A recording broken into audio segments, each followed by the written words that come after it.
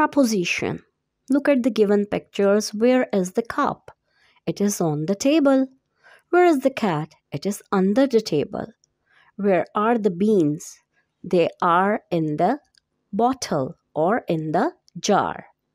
We are three friends. We are in, on, and under. We tell you about positions. We are called prepositions.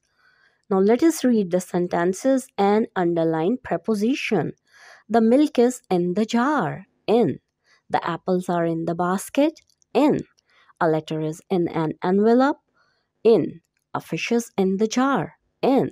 A book is on the table. On. The bird is sitting on the branch. On. Let us read these sentences. A boy is sitting on the bench. On. The towel is on the stand. On. The car is on the road. On. The cat is under the table. Under. The elephant is under the tree. Under. The mouse is under the chair. Under. The boy is under the tree. Under. Prepositions are words which tells us about the position of objects. Now let us choose the correct preposition to complete these sentences.